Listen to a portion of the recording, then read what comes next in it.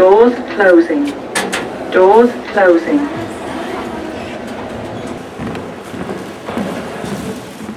We were at the British Museum today. We took in the chest and the cup and the jar and the vial because it was important to know what the dates were.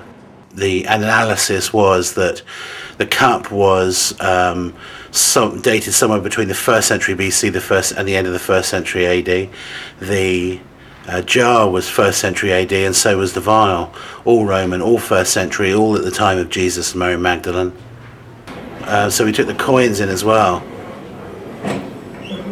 What's the coins to show?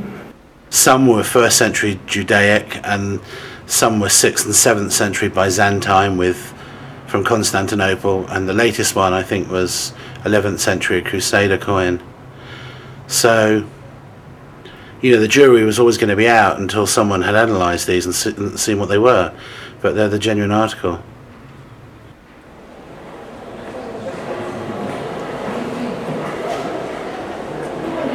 How do you feel? Elated, I'm so happy.